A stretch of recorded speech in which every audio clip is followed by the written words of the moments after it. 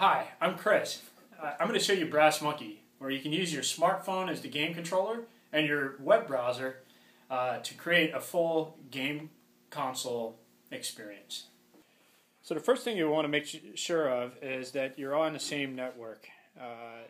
So your browser or your computer that's running the browser needs to be on the same network, and you have Wi-Fi enabled. Keep in mind, Brass Monkey might not work on certain networks if they have firewalls or blocking. Something like, it might not work at your work.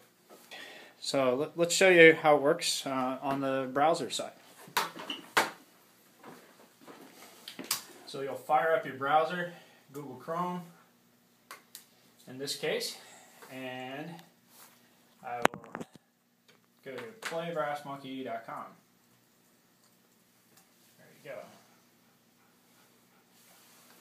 Now I should see a new Brass Monkey connection in my available connections panel. So I click on that, and I picked the wrong one. There we go. Okay, and it'll show an ad if you don't have ads disabled. You can skip through that, and then you're able to now navigate the site. Now let's see, I can pick a game from the browse games. Now let's play Knock Knock real quick.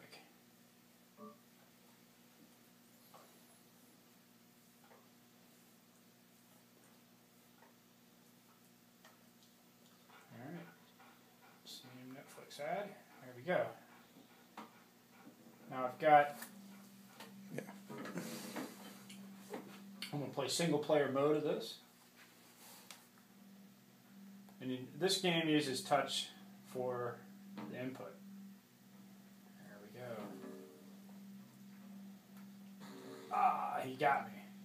Alright, and then if you want to quit the game, all you have to do is hit quit game, and then it takes you back to the main console again, and I can select and play other games. That's really it. And if you need to disconnect, take a phone call or anything else, it'll, you just hit the disconnect button, and you're back to the main thing.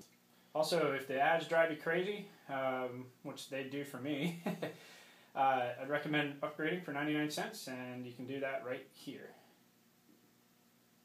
Yes, I want to buy. There you go.